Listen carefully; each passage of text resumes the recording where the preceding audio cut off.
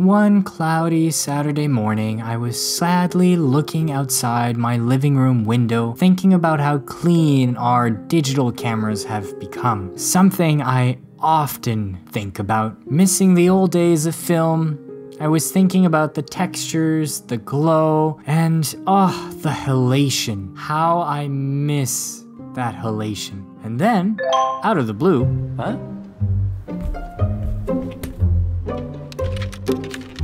I got an email notification. Hello, Renee. We heard that you were sad.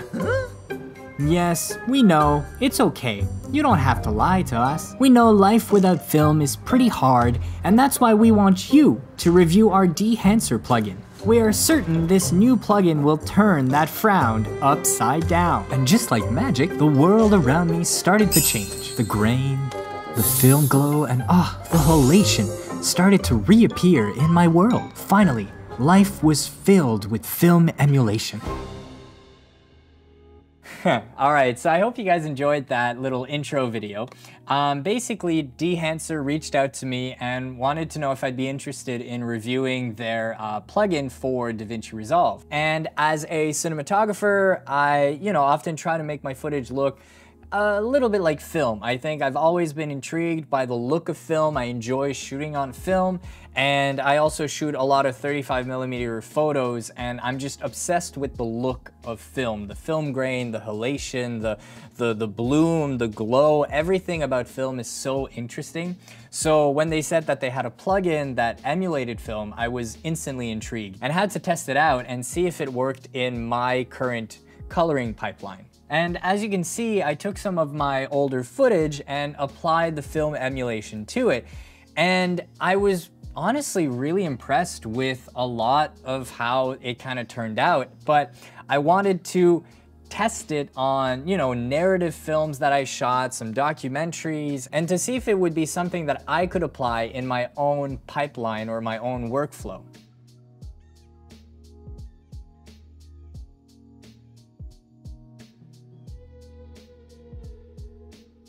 So my first impression of the plugin was a little bit mixed, but I was both impressed and a little bit confused with some of the decisions that they did for this specific plugin. And that confusion was mainly because of how strong everything comes in when you first apply the plugin. And so their default setting on everything is just ramped up to the max. It comes on really, really strong. And it's not the end of the world because they have so many adjustments that you can really fine tune exactly what you want for your specific shot. And so when you first look at this plugin, you might feel a little bit overwhelmed, but don't worry because it's actually quite simple. And they have everything divided into really neat categories. Like they have the film stocks, which they have so many different film types, which is really, really cool. They have grain, they have halation, they have bloom, film damage, and they even have gate weave. Now, it's important to understand that it's not simply a plugin that you apply and it instantly makes your footage look like film or just even better, which I find a lot of the other reviews were saying that it's like a one-stop shop and it has everything that you need.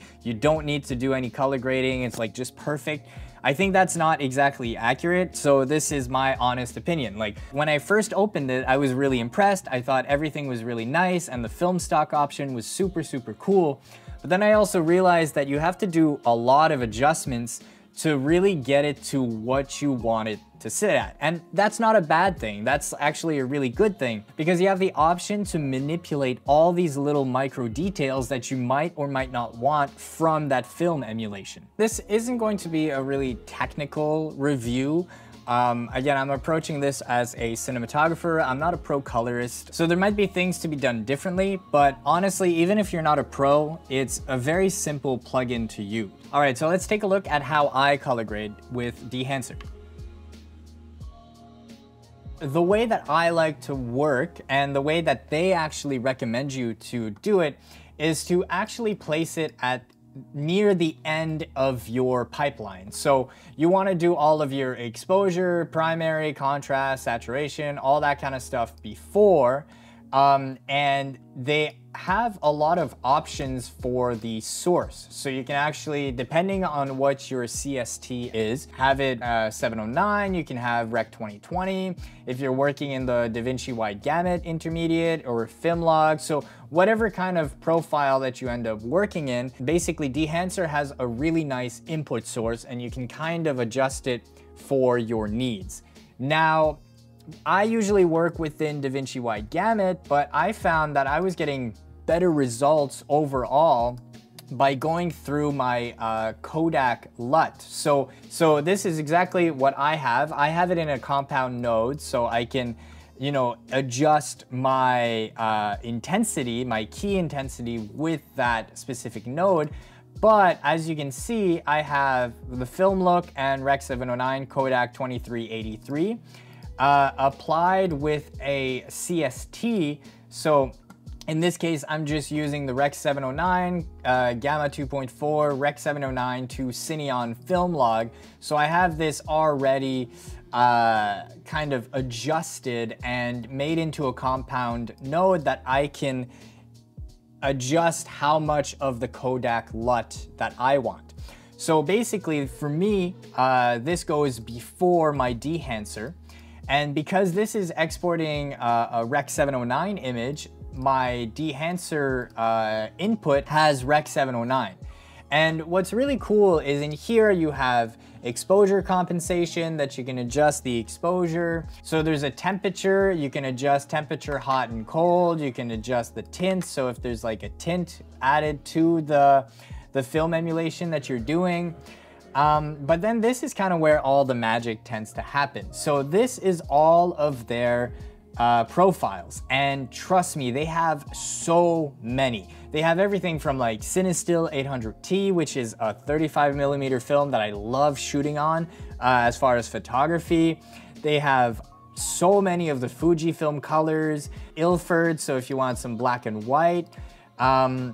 But the one that I tend to go with a lot is actually the Kodak Vision 3 500T or the 250D.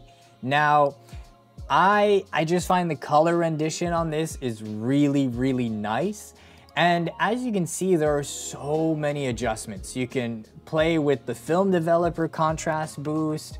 You can go into film compression and kind of adjust a few things. But the first thing that I usually do is I'll go directly into the expand, and it allows you to adjust the black point and the white point, which basically gives you the illusion of a wider dynamic range, which is really, really nice.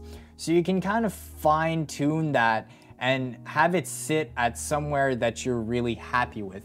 I think this is where the strength of that plugin is because it comes with all of these micro adjustments that you can really fine tune exactly to kind of what you want for your shot. So after the expand, I usually go down to the print, and there's a few different types of prints that you can go with. You can go with Cineon film log prints, you can go with Fuji 3513, you can go with 2383 Kodak print, but since I have my current look is already that, I just tend to leave it on linear, and that seems to give me the most amount of control. And again, these are all things that you can keep on or turn off. So let's say you don't want the print, you can go and you can turn off the print. Or let's say you don't want the film, but you want to keep the grain, you want to keep the bloom, you want to keep all of that, you can actually just turn off the film emulation and not use the film emulation at all. And then the next thing that I like to go in is the film grain. So as you can see, the film grain is really, really intense when you first apply, but I tend to really lower the amount of film grain that kind of comes in because it is a little bit intense. But I really like the movement, I like how it flows, I like everything, and it's so much better than what DaVinci Resolve initially had as far as film grain. And I have a little note a little bit later on in the pros and cons about the new version of DaVinci 19 and what they kind of brought to the table. And that might play with your decision in buying this plugin. And so once you've adjusted the film grain, you have halation that you can play with and enable. So if you want a little bit of that halation, and what's really cool is you can actually enable mask mode, and you can see exactly what that halation is doing, you know, to your shots. So I'm just gonna go to Super 8 right now just to make it super, like, it's super big, but you can see where all that halation would be applied to. And so if you increase it or you reduce it, this is like how you're seeing what is happening. And same thing for the bloom, so you can adjust the bloom and you can kind of play with it. Film damage, film breadth, and gate weave, which are all really nice features that you can kind of play with. And so one thing that I actually say is, because you do lose a lot of sharpness on your image, they recommend that you add sharpening after the Dehancer plugin as one of your final nodes that you're going to do. So in this case, I just have a little bit of extra sharpening to kind of bring up the detail that I originally had. But I just want to show you exactly what this plugin does. You know, so if we go like, this is the original file with the Kodak 2383 LUT applied to it. And this is how it looks with the Dehancer plugin. So it's not like it's going to be something that you apply and you're done. You end up applying it and then have to tweak a lot of your color that you did initially. But I think the end result is really, really good. And it's definitely something that I'm gonna keep working with and using in most of my projects. So I wanna talk about a few pros for this plugin. So if you're a fan of film and you like the film look, you like emulating film, this is an insane plugin and something that you need to have in your tool set because it is so powerful and it really does a good job at being super accurate with the film that it emulates. And so they have so many from Kodak, Fujifilm, Cinestill, film, you know, emulations that I've never heard about. And it's just really nice to see the amount of effort that has been put into creating a plugin like this. The grain and the halation and the film bloom is so nice and so easy to work in Resolve, and you can really fine tune it to your specific needs, which is fantastic. And because it's a plugin, you don't have to go and add extra film grain or extra halation as a third extra plugin. You can do it all within the Dehancer plugin. So you're doing it in one node and you're doing all of those adjustments individually, which is really nice because then you don't have to get other plugins. You can do everything within Dehancer. And I'm a big fan of Cinestill 800T, and it's kind of nice to see that they've also included a lot of like photography films to it as well. Even though 800T, I think, is a variant of the Kodak Vision 3 2319 or sorry, 5219, but with the C41 process. But it's kind of nice to see, and they've really nailed the amount of halation that that film stock has. So it was kind of nice seeing the Cinestill 800T in that list of film stocks. So it's not just movie film, it's also photography film.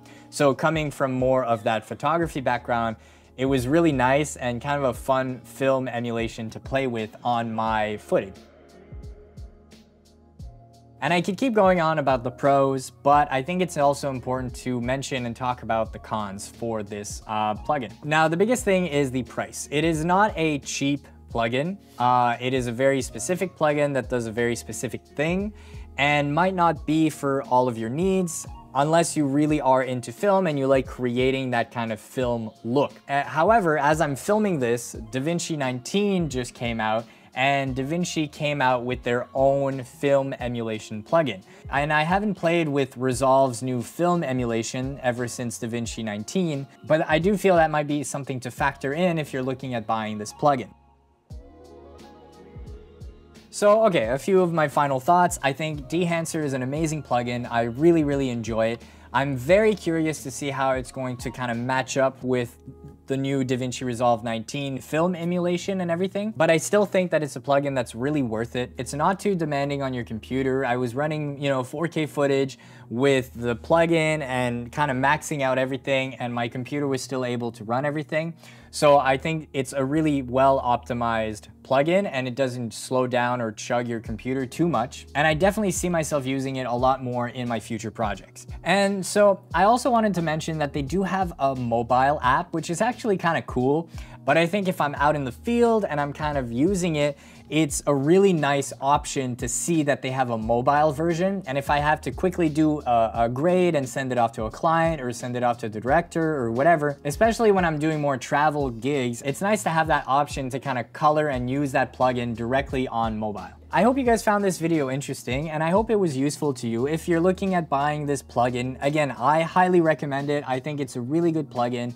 I was never able to get really the film grain and the emulations and everything. I tried different LUTs, different picture profiles, and again, I'm not a professional colorist, so for me this was super easy to use coming from a cinematography background, and I'm really excited to use this plugin on my future projects. So if you're on the fence on buying this or not, I really think it's worth it, and I think that if you can kind of justify the cost, then you're gonna be really happy with the results that you're gonna get out of this plugin. But again, don't forget, when you first apply it, kind of go and fine tune all the adjustments because it's not perfect out of the box and you have to do a lot of adjustments. So I want to thank you so much for watching this video. If you have any opinions on the Dehancer plugins, please drop them in the comment section below. And if you're a filmmaker or a cinematographer or someone just starting out and you want to learn more about color grading, and I have a really good video of how I color grade my YouTube videos and a step-by-step process on how to grade. And so if you like that, I think you'd really enjoy that video. So I hope you guys found this video useful. Thank you so much for watching this. I had a lot of fun, you know, making the intro, really getting into how the plugin works and kind of reading up and looking online to see how other people applied this into their work pipeline. And it was really important to me to kind of stay honest and be upfront with you guys with what I thought was good, what I thought was bad. And so, you know, this was kind of one of my first video reviews, so I hope you guys found this interesting. If you are interested in buying Dehancer plugin, you can actually get 10% off with my code down below. And so if you're into cinematography, lighting, editing, coloring, and just filmmaking, you should really consider subscribing to this channel because I have so many other great videos that really go into camera settings, into lighting, into coloring, and all that good stuff. Thank you so much for watching this video. I love you all, and this has been an incredible experience for the last month. I really appreciate all of your support. So please like this video, subscribe, and I'll see you in the next video.